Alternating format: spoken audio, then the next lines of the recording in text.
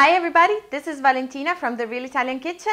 I'm back with one of the restaurant's favorite dishes, which is baked fish with vegetables.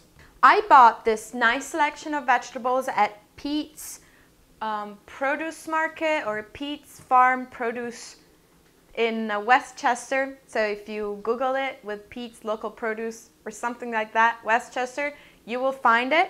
They have amazing products that they grow themselves over there.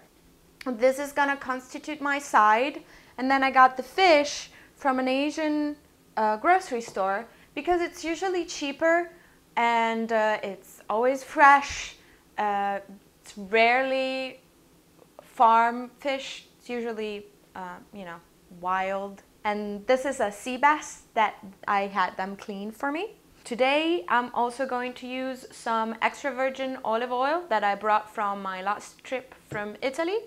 To season the fish, I am going to use the ariosto mix for fish that has fresh herbs and salt already, and just a little bit of the one for the potatoes for the vegetables. The first thing I'm going to do is prepare the vegetables because timing-wise, preparing the fish, it's not going to be very difficult. If you cut the potatoes in thin enough slices, they will have the same baking time as the fish. So if you don't have a mandolina, use a sharp knife and cut thin, even slices, just like this one. Huh? I did a good job. They don't have to be too thin because otherwise they'll burn, but cut them too big and they will not have the same cooking time as the rest of the vegetables. There's nothing I hate more than raw potatoes. Here we go. Now take this and place it on your baking pan. Next up, I'm going to prepare the zucchini, and I don't want to make too much because I don't want to waste it. So I'm going to use half of the yellow one and half of the green one to get a nice bright color collection in my dish. And let's throw some peppers in there. Wash the outside. Cut a little slice off of each one of them. And throw away the seeds and wash them in the inside too. Cut them from the inside going towards the outside. I'm gonna hold it still because otherwise it slips.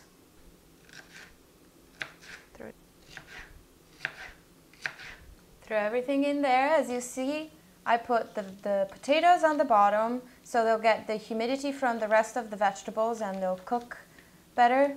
And then everything else that I want a little bit golden brown on top. Let's put some olive oil. And let's try this. I've never tried it before, so today would be a good day. It's a good day for experimenting. Mix it up. The ariosto mix has salt in it already, so I don't have to worry about that. Now for the fish, put a couple of spoons of oil in a separate bowl with a teaspoon of the ariosto mix. Shake it before you use it. Just mix it well with the oil so it'll go evenly on the fish. We put it in a baking pan with all its nice oil and herbs. Let's let everything cook for about 20 minutes. After a little over 15 minutes that my vegetables are cooking, I check on them. And I think they're ready to be turned. See, they're all the way cooked. Now all they need to do is brown. So with the help of a spatula and another utensil, I found a spoon. I'm just gonna flip them. Spread them back around and throw them back in the oven. All right, everything is done. The vegetables have a nice brownish color. I'm gonna, with the help of a spatula, I'm gonna put them in the plates. I'm gonna take my filet fish. There we go. If there is any sauce at the end of at the bottom of the fish pan, pick it up with a spoon and put it on the fish.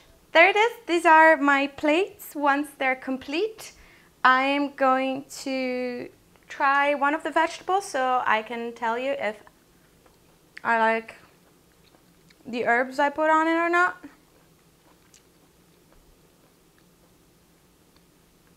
It's good. It's a great alternative to salt, definitely, because besides salt, it also adds, you know, some thyme and rosemary.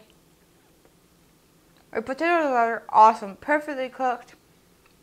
The zucchini are still firm, but brown on the outside. I love it. And the fish is delicious. I've already tried it before. And I think the ariosto mix for fish, it's great. It's a must-have. It just gives it a very authentic flavor without being overwhelming. I definitely recommend it. Thank you for following The Real Italian Kitchen. Please subscribe to my channel, like the video, share it. Find me on Facebook, Real Italian Kitchen, or on Blogspot. Thank you. Ciao, ciao.